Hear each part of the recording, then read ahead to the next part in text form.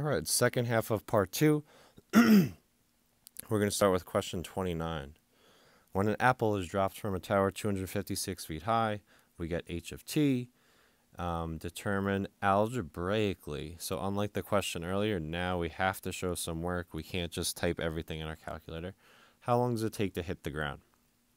First thing we want to take note of, an object hits the ground when its height is 0. So I set h of t equal to 0. I solve. You don't need to factor this. You could do quad formula if you want to go crazy. This is just simply using square roots. If you solve for t, move the negative 16t squared over to the left, divide by 16. We get t squared equals 16. If we take the square root there, we get plus and minus 4. Obviously, negative 4 gets rejected. The object hits the ground after 4 seconds. So this is applying quadratic functions, knowing how to solve using square roots. You could certainly do factoring or quad formula if you really like to. And that's it for question 29, a pretty simple one. All right, this question was a little tricky as well.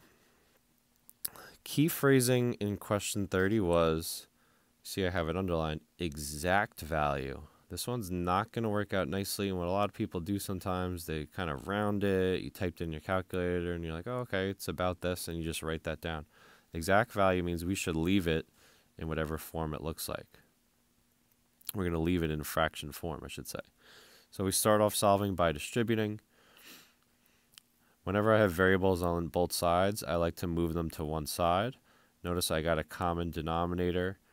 Once I moved the 2/3 over, I added it as well. And then I wrote 4 as 12/3, which I can now combine with the 2/3. 12/3 plus 2/3 is 14/3.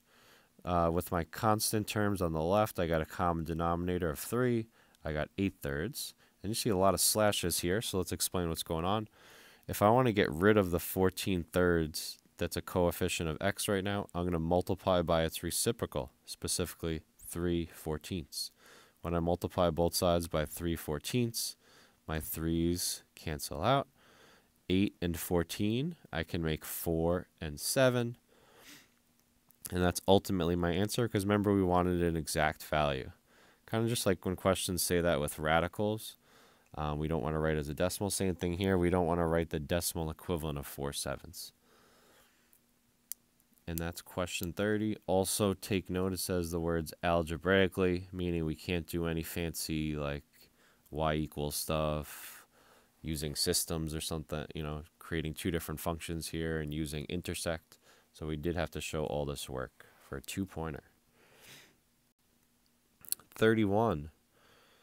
Classic rational, irrational. How many times have we seen this?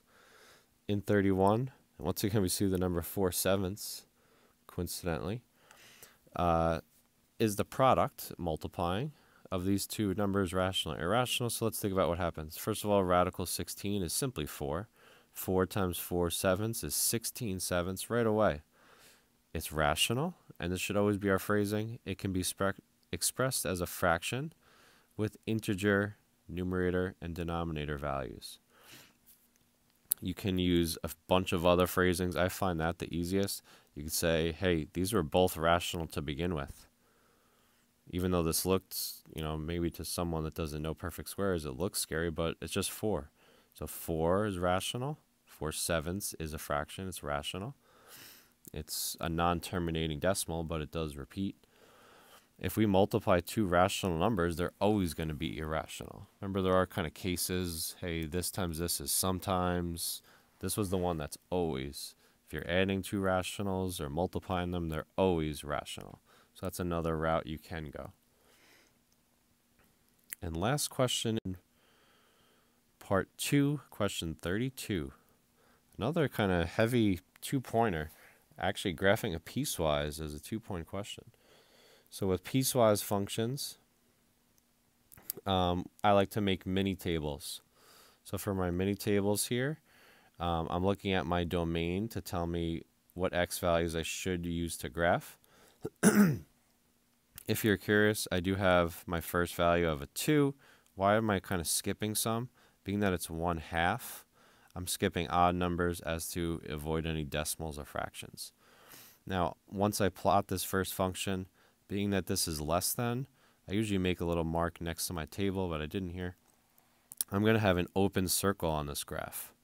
And this is going to continue. Even though I stopped here, I can keep going anything less than 2. So this graph does have an arrow on the left-hand side. Now for the bottom function, very simple rule here of x. So whatever your input is, the output's going to be the exact same. So I chose 2, 3, 4 because it is greater than or equal to 2. And the outputs are 2, 3, 4. When we plot these, we have the exact opposite, a filled in circle now because it was included. And there's an arrow on the right because once again, it's greater than 2. This pattern is going to continue. Piecewise graphs, mini tables should be your best friends.